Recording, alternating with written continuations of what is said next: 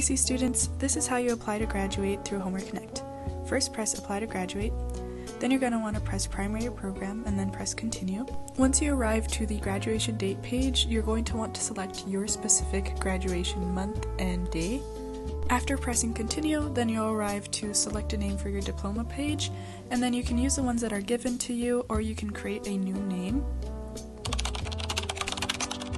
If you want, you also have the option to add a suffix, and once you press Continue, you'll arrive to the mailing address portion of the application, and again, you can choose the ones that are already given to you, or you can add a new one.